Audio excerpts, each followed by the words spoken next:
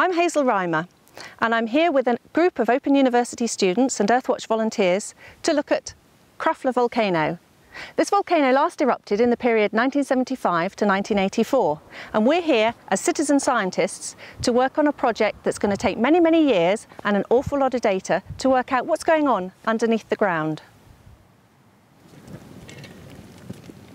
This is an excellent job for citizen scientists such as Open University students and Earthwatch volunteers because it's something that involves huge numbers of people collecting a large amount of data over a long period of time.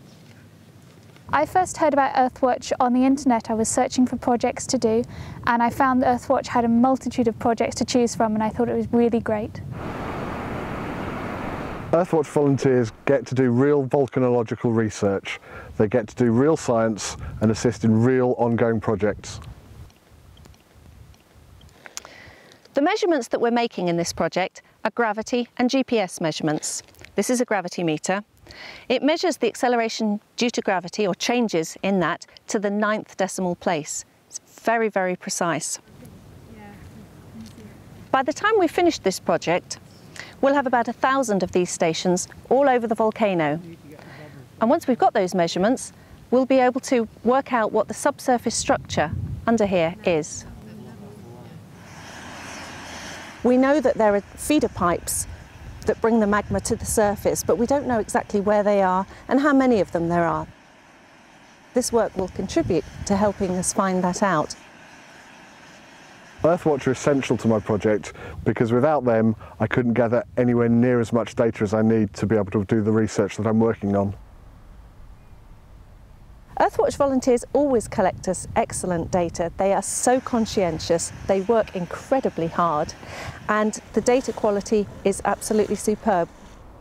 We explain to the volunteers in advance exactly what we need, how to make the measurements and so on, and they do it so conscientiously. I got so much more than I was expecting. I've experienced a completely new culture. I've met people from all around the world who do different things of different generations and have plenty of ideas. I've also gained great knowledge while I was out here of the landscape of Iceland in total and for my dissertation itself. I love working with the Earthwatch volunteers.